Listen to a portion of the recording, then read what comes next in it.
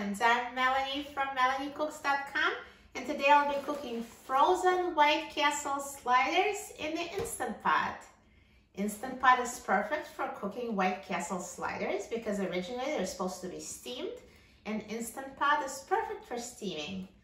So let's open a package of frozen White Castle sliders.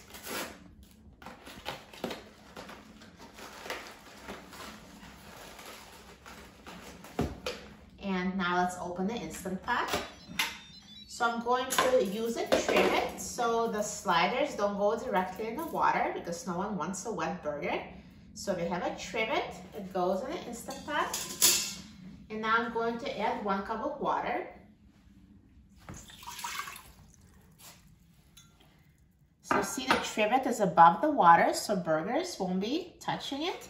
And now I'm also going to add foil on top of the trivet. The reason why I'm doing it is when the water is being steamed, the bottoms of the burgers can get soggy if there is nothing protecting them from that steam coming out of the water. So I'm going to add aluminum foil on the bottom. Just put it on the trivet.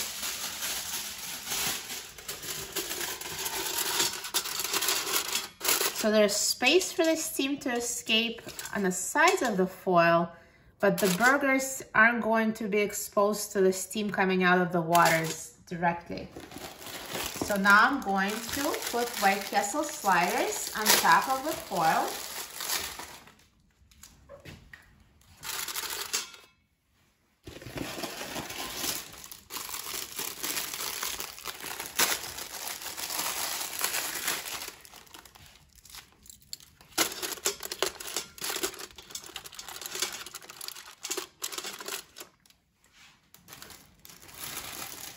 And now I will close the lid of the Instant Pot.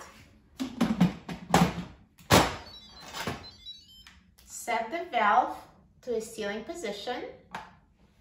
And I will press the pressure cook button.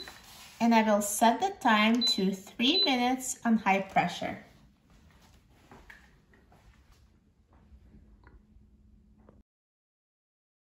Now the Instant Pot is done cooking, so let's quick release the steam.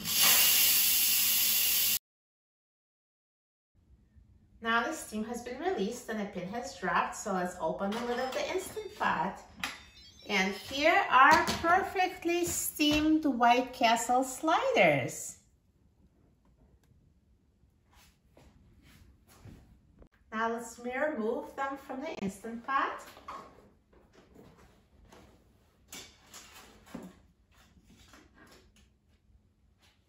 Look at that. They're perfectly steamed. And now let me put them on a plate.